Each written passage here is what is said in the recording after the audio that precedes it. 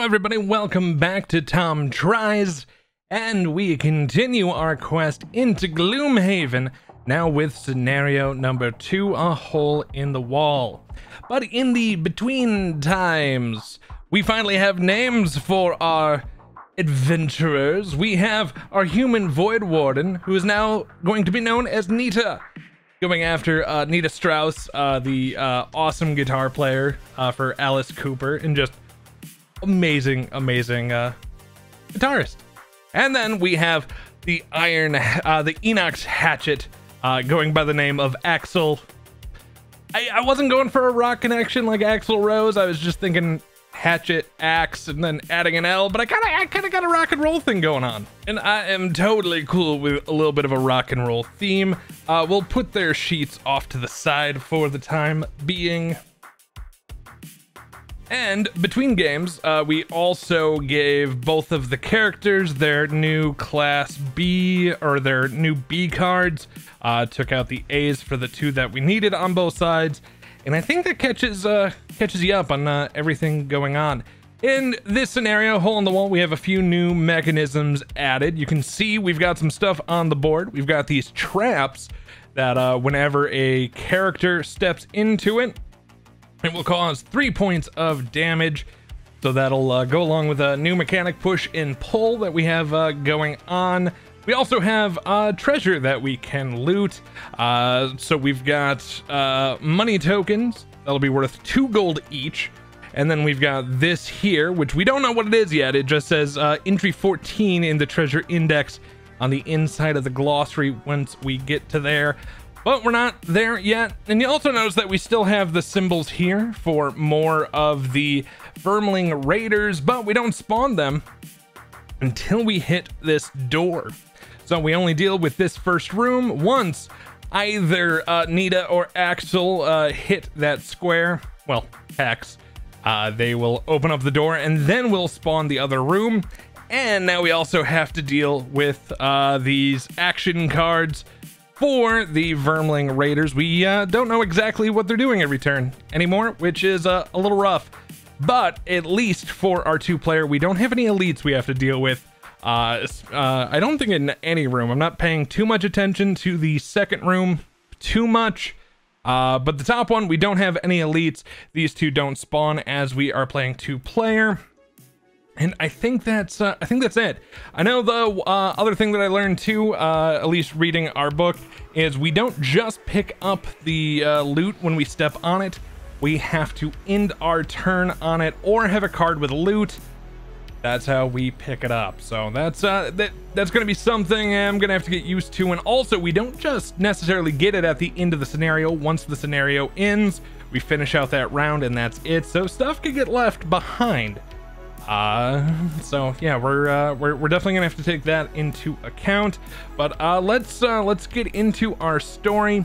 The tracks are easy to spot. Vermlings have never been known for their subtlety. You follow the scratching and indicators of a body being dragged until you find yourself approaching the walls of Gloomhaven. The sun is very low, but something isn't right. That isn't just a shadow cast across the lower section of the wall, it's a hole. The Vermlings have made a nest for themselves by burrowing into the wall itself. How industrious. You crouch low and try to sneak closer, but they must have guards watching the entrance. There's a shrill shrieking, and then a number of Vermling jump from the dark, brandishing their dull, poorly made weapons.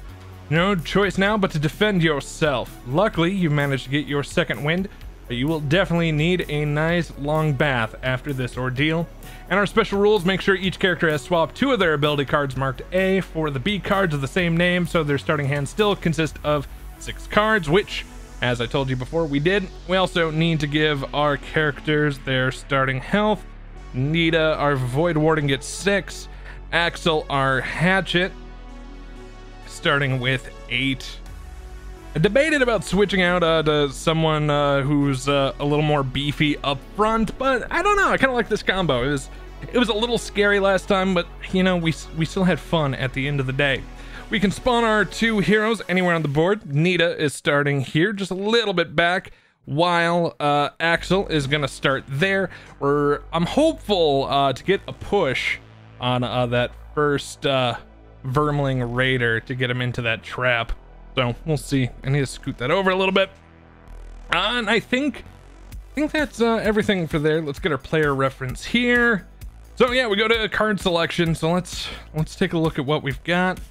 And let's take a look at those new B cards, because I know if we use the bottom half of this one here with the move and loot, this card is automatically lost due to that symbol on the bottom here. So it doesn't go discard, it goes straight to lost, which it's a little rough, but it lets you move 4 and loot 1 on the way. So let's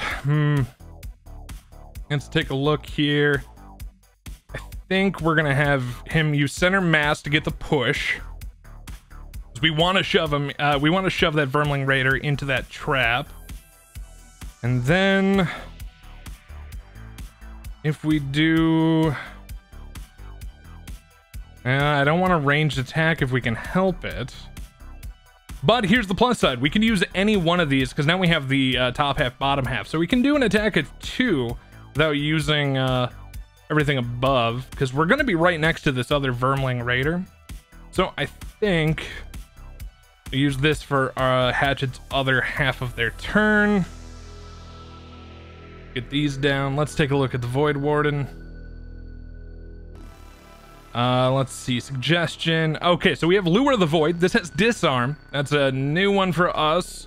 That is cannot attack, remove at the end of next turn, so we can block attacks using that disarm, which is good. That's at our range of 3, and force the target to perform a move 2 with you controlling the action. That's interesting. All right. We don't lose for the top half, but the bottom half we would. One ally within range 3 may perform attack 6, but if they do, they suffer 2 damage. Let's see, we have a loot 1 strengthen. So realistically, we want them to step forward 1, so we can try to get that coin at the end of the turn. So we've got a move 3 and a muddle. Okay, that's actually not bad. So that'll be a step forward and a muddle. And then we can do kind of the same thing as we're doing with our other friend there. The attack 2. Yeah, I think we'll go with, yeah, turn out the lights on the top card, or at least on the bottom card, just so we can use that other action. That's gonna do it for us. So now we've got a, whoops, did that backwards. There we go, 24, 23. So right now it is Void Warden and a Hatchet, but now we got to see what the Vermlings are going to do. They're on a 50, so we are correct. They're moving 0 and they are attacking with a +0, so they're going to behave exactly like they did in the last scenario, thanks to that blue text down below. So all right, let's do this. We've got a move 3 and a muddle, range 3. So we're gonna move 1 to here, and then we are going to use this attack 2. We're not going to do attack 3 at range because otherwise we would have disadvantage. So we're just going to do the attack 2. So it's going to be attack for a 2 against number 5. See how we do. At a +1, that is 3 damage coming on to number 5. There we go. 3 is on there. Those are discarded, and we ended our action on the coin. Well, on the money. Let us grab that for there. Let's just stick this here. Trying to have enough room. I know eventually we're gonna have to deal with items too, so that's gonna be something. All right, so with our Hatchet, we're gonna use the move 3, push 2. So this is gonna move 1 here, and now we can push this 2 spaces away and go 1, 2. They will pass through this trap, and according to our traps cause any figure who enters it to suffer 3 damage. Remove the trap. What's the number? 6. All right, number 6 is also sitting on 3. So that was our move and push. And then we're going to do the same thing that we did with the Void Warden, not use the actual top ability. We are just going to attack for 2 because this is a ranged attack, and I would prefer not to shoot range. So, and take the disadvantage. So let's do the attack 2 times 2. So that is a attack of 4. Gonna be enough to knock that Vermling Raider out of the equation. Get them removed, taken care of. All right, that's it for our buddy Axel. Now our enemies here. Axel has focus. Axel should have focus against again here, but they're going to actively avoid the trap, so we'll move them there. They are not attacking with a range this turn, and that should be it. So now we need to shuffle this back into the deck. The other one stays out for the Vermlings. We're not off to a bad start. We've got 1 on the ropes, 1 starting to come towards us, 1 murdered. You see, all we have left is the 1 coin in this room, so we could start making our way out pretty quick. As we learned in the last game, we really need to work on speeding things up, so. All right, here is... Okay, that's done here. We are on a new round, so let's go to card selection. Let's use Void Warden first. 1 ally within range 2 may perform an attack 4. That's not bad. And then let's see, how far away is that? 1, 2, 3 away. So I think, yeah, we'll go the Black Boon to move. And then maybe let you attack. All right. So that's what we'll do there. Hatchet. Right now, not at disadvantage. So attack 3 at a range 3 wouldn't be terrible. So yeah, let's do that. That's stopping power. And then we could do a move action. That wouldn't be bad. Because we're gonna enter there. So let's do this. All right, so because I would definitely prefer to try to get Axel to go first, just so he'll be further ahead to maybe target. If we don't kill this one, maybe attack this one, using the bonus from the from Nita there. So let's take a look. 1843. So Hatchet's first, Void Warden's there, and 59. They're attacking with a +0, but at a range of 2, and they get to target 2. So we definitely need to do some work here. All right. The good news for us, they will act last. We're gonna try to turn these. This way I don't get them all confused.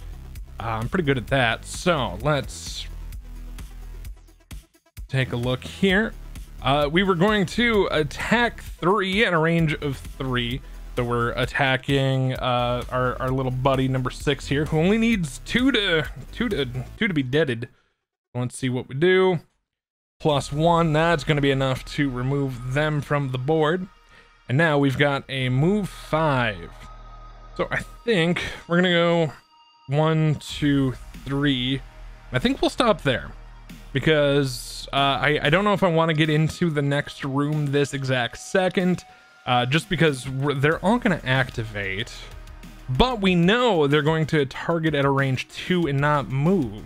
So we could set them there. That room would be opened and we'd be set up for the next turn. But keep in mind, we're down to the last 2 cards.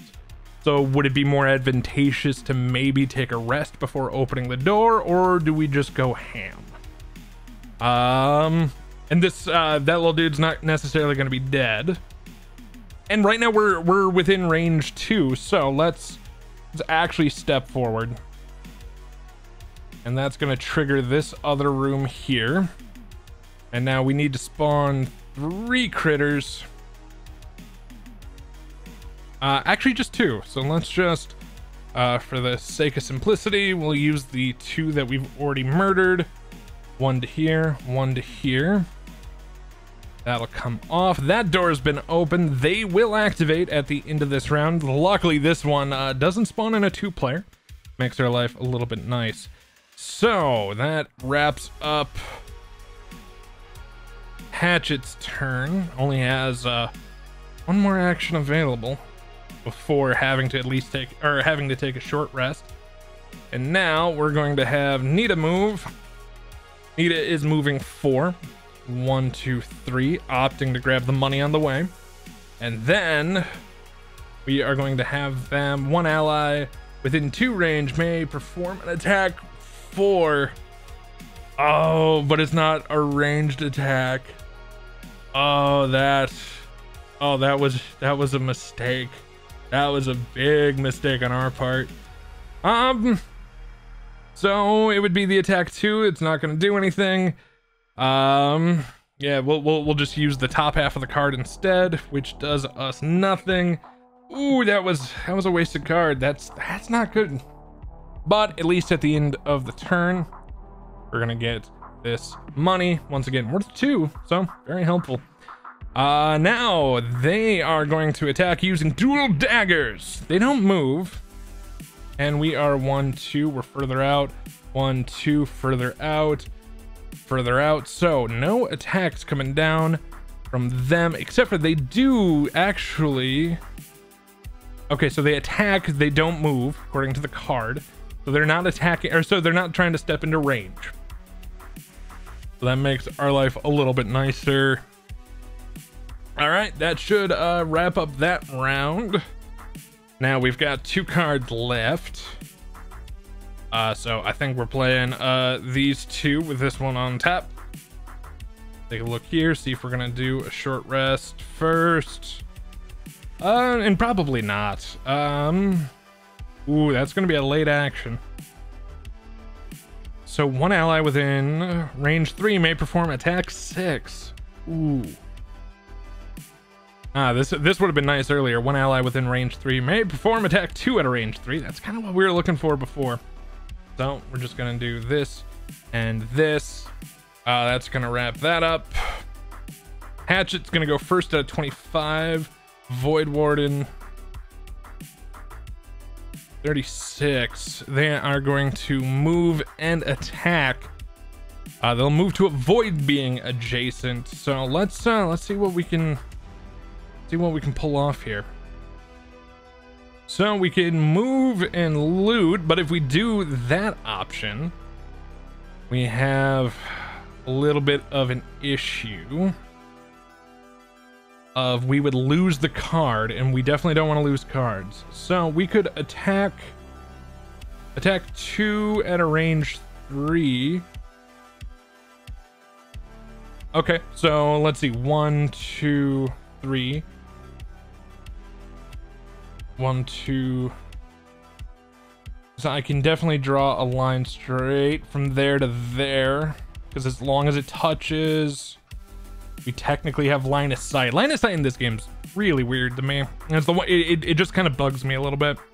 But I definitely can draw a line of sight from there to there. So if we do the attack 2, range of 3, let's attack our further back one here first. So attack 2 times 2. That's gonna be 4 damage. All right. 1, 2, 3. Oh no, we grabbed a 3. There we go. We got 4 damage off. And now we're gonna attack number 6 using the double throw. And we get a -1, so only 1 damage coming to 6.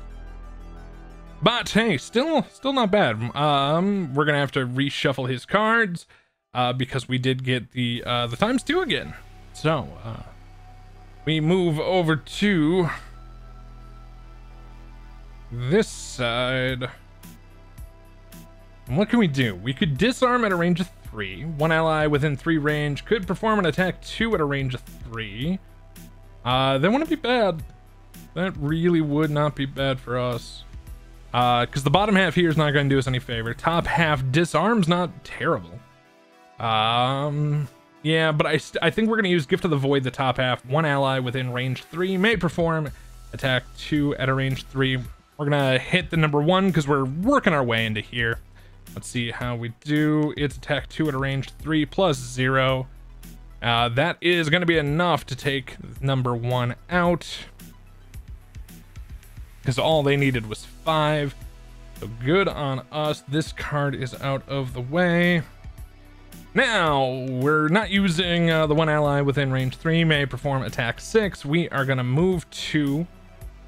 And by move 2, we're going to move 1, because we could move through our Axel buddy there, but we can't stop mid-turn, so a little bit of a bummer for us.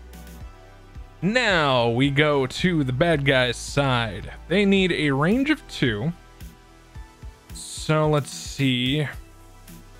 We've got 1, 2, 1, 2. There we go. So he's gonna have to step up 1 to be able to hit. They will. And now they're gonna try to attack, which they will, but it's at a -1. Their attack is a 2. So right now it's a 1. It is back to a 2. So Hatchet taking 2 damage, taking us down to 6. Not terrible. Then here we definitely don't have enough movement, so let us take 1 step closer, because we need to go around this path to get to us. Still not enough to attack. That should do it for that round, and we need to get this deck reshuffled. All right, there we are. And both Hatchet and Nita, so Axel and Nita, are both going to take a short rest. And like last time, I don't want to see what we lost. Normally never feels good. So let's put that there. And also be nice to get some more coins onto Hatchet. So we'll see if we can get him around, do some damage. We are back to the start of another turn. Careful throws, going to go back over to here. We don't know the order quite yet, so let's get into it. Let's see. Hatchet's in the doorway right now, so let's take a look and see what we can do. Ooh, we lost the big lose card, the one that lets him go 4 and pick an item up. That's rough. So we have an attack 1, range of 3. Bot has Muddle, which would force that enemy to have disadvantage on the next turn. Attack 3 at a range of 3. That's going to be bad against number 6. I think I actually like that enough that we'll do that. And you know, we could make it a +1 using add 1 to all your attacks this turn. It wouldn't be a bad combo, because right now that would be an attack of 4, currently enough to kill number 6. So yeah, let's go ahead and do that. Lower number on top for the 24. Nita's turn. See what we can do here. Oh, did you? Oh, okay. You didn't lose your big card. I was a little worried there. Well, we could heal at a range of 3. Or yeah, it'd be heal range of 3 to get Hatchet back up. It'd be nice to get Nita moved inside too. So let's move 3 with a muddle and heal. All right. 23, 43.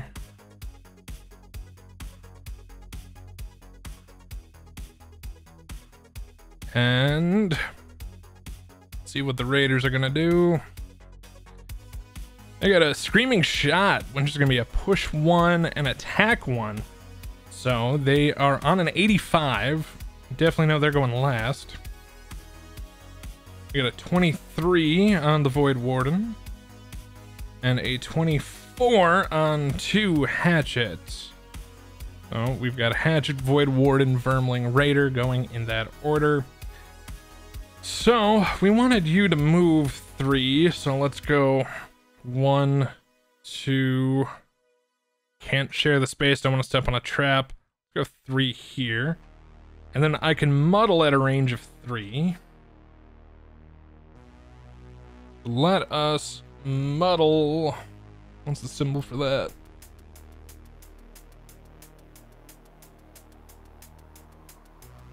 Number 6 now has a muddle. And we're going to use the heal 3 at a range of 3 to heal Axel. It's only going to take him back up to 8, so not a full heal, but I think he's going to appreciate it anyway. Now, for the other side, we're going to have Axel use the double throw to add +1 attack to all your attacks this turn. Make an attack 3 at a range of 3 to hit Vermling number 6 here. So right now we're swinging for 4, which is enough to kill, hopefully. +0. That will take Vermling Raider off the board. Well done, us. All right, that's gonna go to the discard. Now this Vermling Raider is going to do a push 1 to all adjacent enemies. Then it's going to attack 1 at a range of 2, so it's going to try to get into range to attack. And right now, that's gonna block line of sight. That blocks line of sight. Screaming shot. I don't think he's gonna move.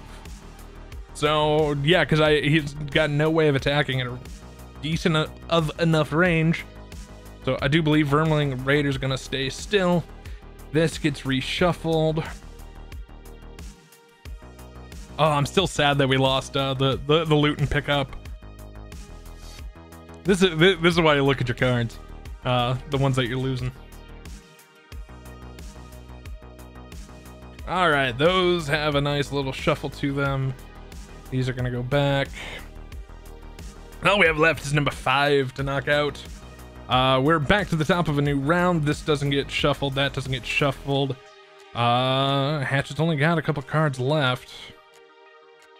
So we could move 1, 2, 3, 4, 5. Get to the chest. Yeah, I think we're gonna do that. Then we have an attack of 3, range of 3. Or I can do an attack 1 with a muddle, which would be terrible.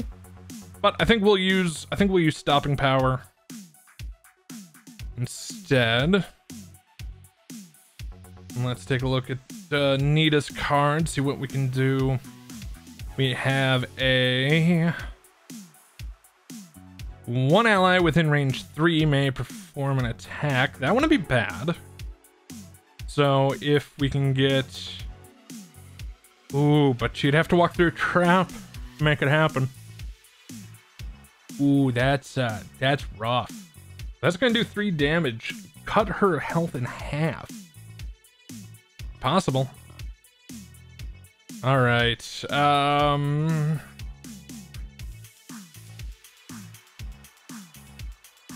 don't like it, but I think that's what we're gonna do.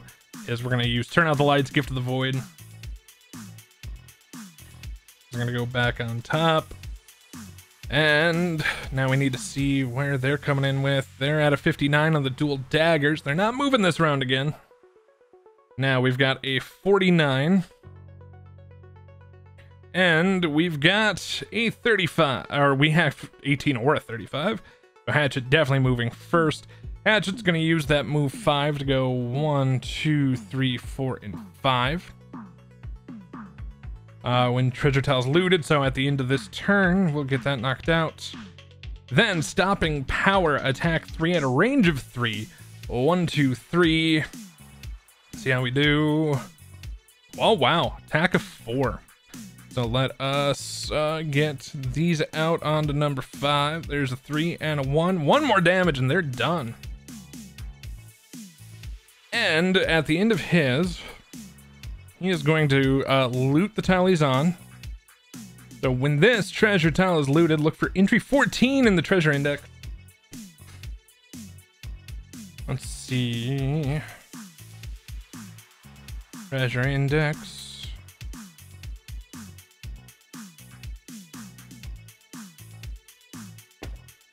Probably towards the back. It is. Gain 3 money tokens. There we go. We were worried about Axel not having as much money as Nita coming out of this. But hey, that actually worked out quite well. Now we go to the other side. And we'll use the turn off the lights to have you move 2, and I'm sorry about that, because this is gonna hurt. So we go 1, 2 to push you through. At least I think, because if we were here, if we go 1, 2, that's a range, in range 3, 1, 2, 3. Oh, hey, that actually works. All right, so we'll do that, and then 1 ally within range 3, attack 2 at a range of 3. Using their deck. So let's see how Hatch does. +0. That's going to be enough to take out the Vermling Raider. That is all enemies destroyed. Only one item we didn't pick up along the way.